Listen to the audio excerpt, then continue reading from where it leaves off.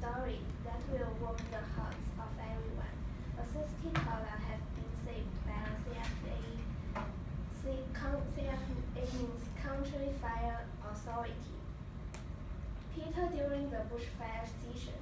Moreover, to know more about what was happening, they had talked with him.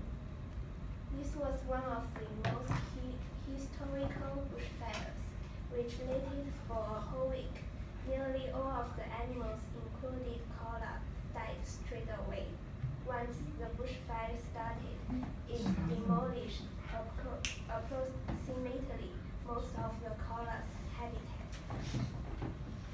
Since the koalas are often found or live on the eucalyptus trees, and when the trees are on fire, it will react vigorously and will include the koalas.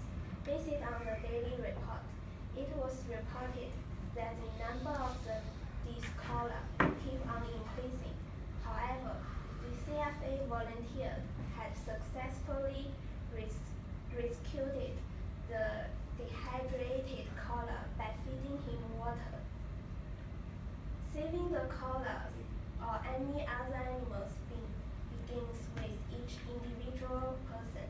If each person is eager to help with little simple things that could make big difference in the world, natural disaster is inevitable.